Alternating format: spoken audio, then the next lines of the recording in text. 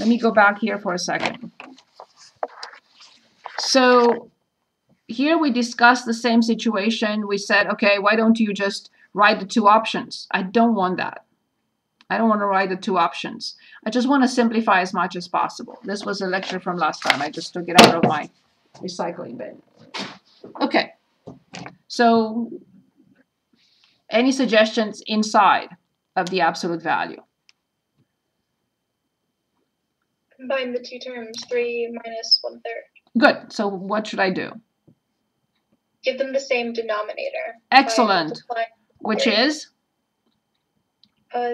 9 over 3 minus 1/3. Very good. So it's 3, and you multiply this by 3. Very good. So 9 minus x in absolute value less than epsilon. Great job. Now, remember there was a property that we discussed last time. A over b in absolute value equals the absolute value of a over the absolute value of b. So now I have to use that property. The absolute value of 9 minus x divided by the absolute value of 3 less than epsilon. Do not try to multiply by 3 at this point. You're not allowed to at this point. Do not try, please. So now this, I never like 9 minus x. It's not in descending order. Now it is.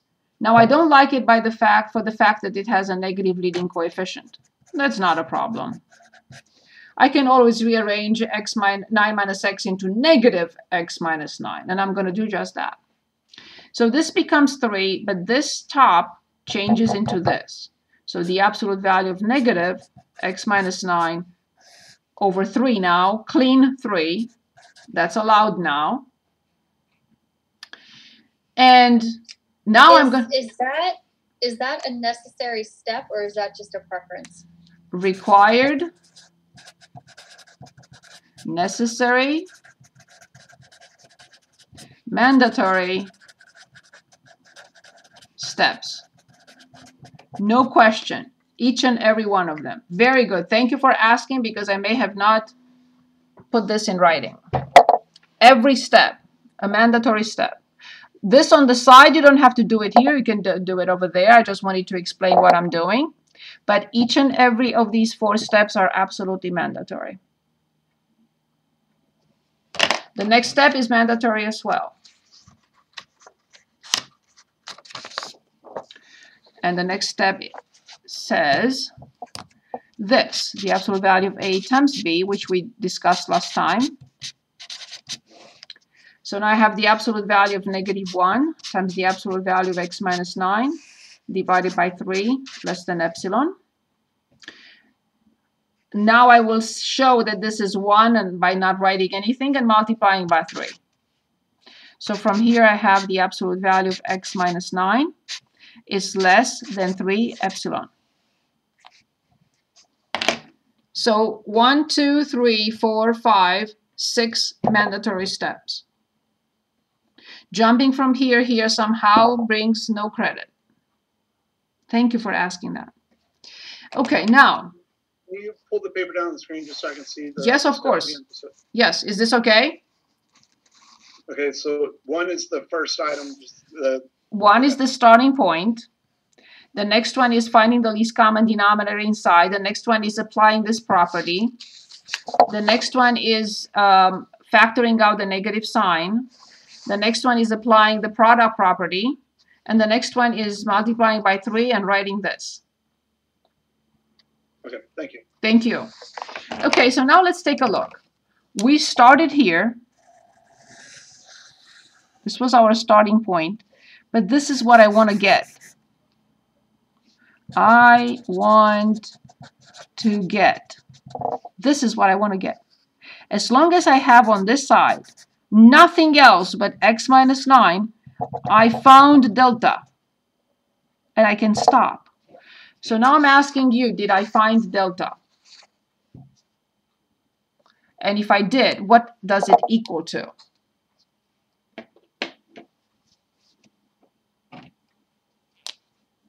Does delta equal 3? Why just part of it? What do you mean? It has to depend on epsilon. So then delta must be Oh, 3 epsilon. That's it. And it's done. Simply by comparison. I got exactly what I wanted. So this must be delta. So this is step 1. There is also step 2. Why? Because we need to show this implies this and this implies this. But I will waive you of step 2. If you just write this. Step 2, show that delta equals 3 epsilon works by reversing the steps from above, from 1. That's it. You do not have to actually do anything. So what does this say to us? If you tell me use epsilon 0.1, can you find delta? If epsilon is 0.1, can I find delta? Yeah, multiply it by 3. That's it. What if somebody else says, no, I want epsilon to be 0.01. Can you give me delta? 0.03. And this can go on forever. Why? Because the limit exists.